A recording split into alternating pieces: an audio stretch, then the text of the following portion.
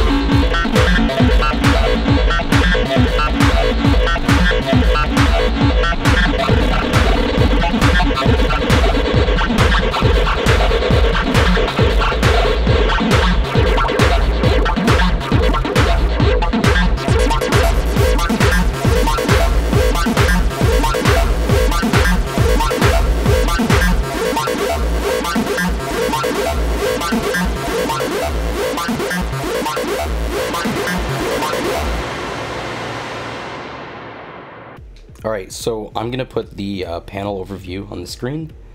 You can see we have two identical channels flipped, and there are no normal connections between the channels. So that means, like, if you want to plug something into both channels, you're going to need to mult it yourself. There's no connections internally between the two halves. So we've got the rate knob at the top, which, simple enough, it just changes the speed of the LFO. And just for a little extra utility, we have this rate toggle down here with the light beside it, both sides, indicating the polarity of the voltage and roughly how fast it's going. So we have a slow mode, which you can see is moving very slowly here and on the scope. A medium speed one, and a very fast one that even goes into audio rate territory.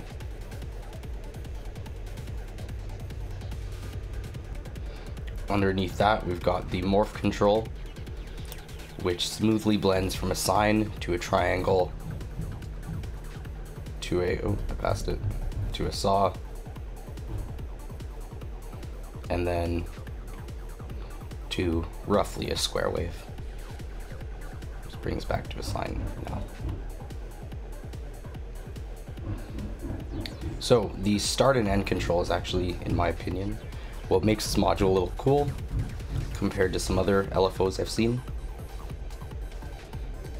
Basically all we can do is cut off the start and end of our LFO to make new shapes. So this is not a saw, this is like taken from the sine, cutting off both the front and the end.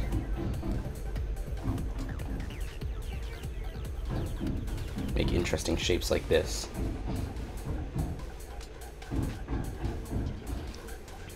So the Lowstepper also accepts CV input between -5 and +5 volts to modify the knobs. I'm gonna let you all figure out what that does yourself. It's extremely straightforward.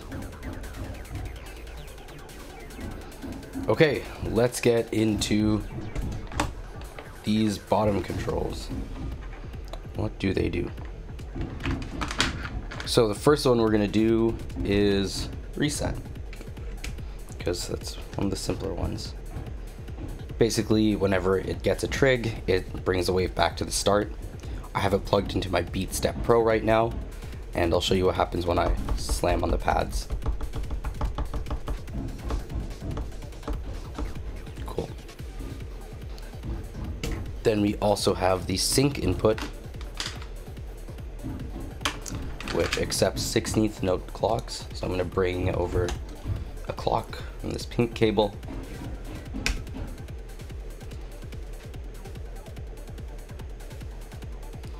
And what this does is changes the rate knob to now be a clock divider relative to the incoming clock signal.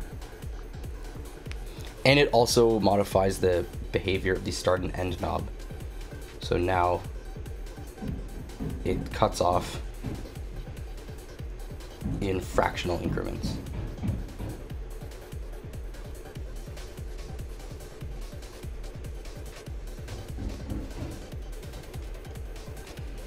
Alright, so I'm going to bring in another scope to show you what this last output does. It's the end of cycle output. And what this does is send out a trigger at the end of every single wave cycle. And we can use this in interesting ways to, for example, sync another wave. So if I pull this wave out over here, and then we plug in the end of cycle out of the first one into reset of the second one,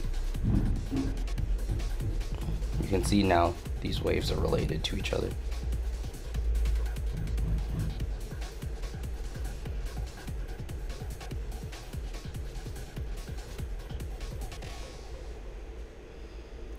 I think that's enough for now. If you have any questions, please feel free to reach out over email, Instagram, whatever social media you can find us at. I'll put all the links in the video description below. Thank you so much for listening, and we hope you enjoy this module. Thanks.